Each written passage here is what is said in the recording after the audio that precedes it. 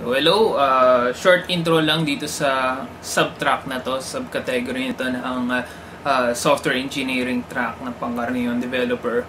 So, yun yan, nakasulat and what do you expect pag pumasok ka sa industry. So, ito yung mga unang yung bagay na matututunan sa industry pag pumasok kayo. Yun, actually, dalawa lang yung so far ang nalagay rin sa track na to. Yung madidiscuss natin, again, ito yung mga unang yung ma-encounter kasi alam naman natin pag kahit naman anong field yan kahit naman anong course yan, may gap talaga, may difference yung sinasabi natin, yung tinuturo sa school sa actual na may encounter nyo dun sa pang-araw-araw na trabaho nyo. So yun, yun nga, itong subtrack na to, dito natin i-cover kung ano yung mga una nyo matututunan. Well, at least ito yung una kong natutunan nung pumasok ako, parang galing akong college, graduate, pasok ako sa kumpanya. Ito yung mga una kong natutunan na hindi ko narinig nung nasa college ako. Walang teacher na sabi, ito gawin nyo. Pero pagdating nyo sa kumpanya, pagtatawanan ka kung hindi ka marunong nito or gagalitan ka o sisipahin ka kung hindi mo sinusunod yung mga gantong bagay. So again, dalawa pa lang to yung topics rito, yung revision control, yung version control system, yung ginagamit na systems ng mga developers and actually kahit sinong gumagalaw ng software para ma-manage yung code.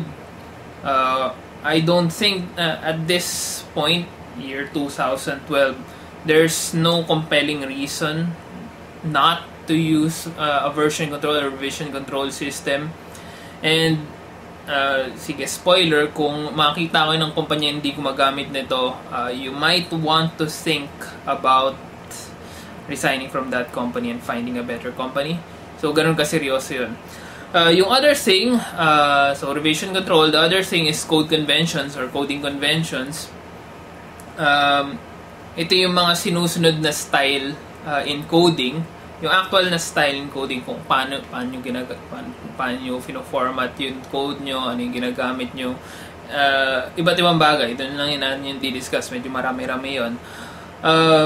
So reason for that is, unlike sa school na mag-isa kayong gumagawa ng mga program, dito sa industry, kung nagtatrabaho na kayo, you are going to work with other people. And kung hindi consistent yung style nyo, hindi madali. Hindi madali mag-code, kumbaga. So, yan. Babalik na naman tayo in terms of people. Coding conventions is one of the ways para na-facilitate na maayos yung pagtrabaho ng mga tao, how they could get along with each other. So, yun yung one of the main reasons behind my coding conventions. So, yung dalawa pa lang yun. Actually, marami akong natutunan nung pagpasok ko sa industry, from school to the industry. Pero, I think yung mga other things na yun would be better off put into the other subtracks. So, for instance, some of them would be placed dun sa ating SDLC kasi more on sa processes na yun. Also, some of them would be placed in other subtracks. Possible, kung magkaroon tayo ng subtrack about best practices, baka doon na lang natin ilalagay yun. But, right now, yun nga, dalawa pa lang naiisip ko. Later revisions na lang ng video na ito, magdadagdag tayo ng ibang bagay na kailangan nyo matutunan or matututunan nyo. Pero at this point, yan, revision control at coding conventions pa lang yung nalagay rito. So, yan. Enjoy.